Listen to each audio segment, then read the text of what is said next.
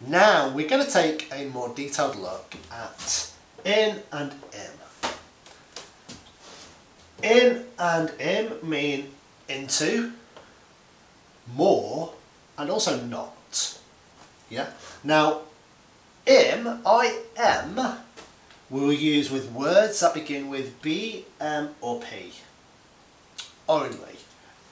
All of the words will take in. Okay, but words that begin with the letters b, m, or p will start with im. Now let's take a look at what we mean by our different meanings of into, more, and not. So here are some words that mean into: import, insert, or inside. Import. Import means to bring goods that are in another country into your country. So you import lots of things into your country. For example, your smartphone. I bet your smartphone was made in China, and unless you are in China now, you had to import your phone, or your phone was imported into your country before you could buy it. It was brought into your country. Insert.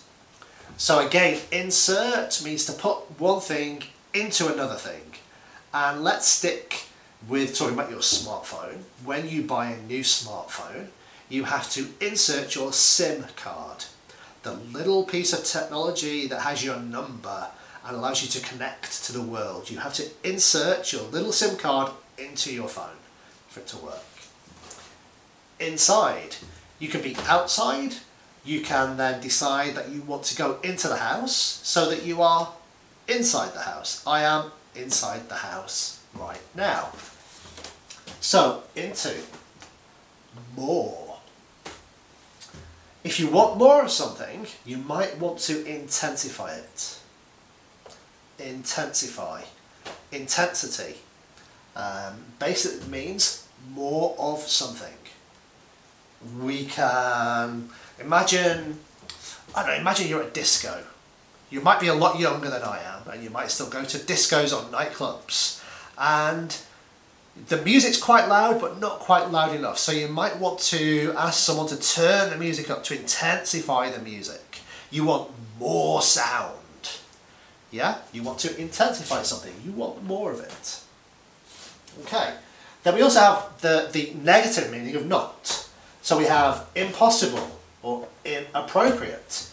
Impossible, it is not possible to do something. Either I can't do it, or I do not have the ability or the tools or what is necessary to do something. It is impossible. Inappropriate. It is not appropriate to do something.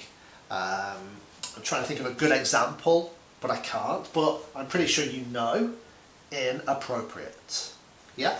So in or im can mean into, more, and also not.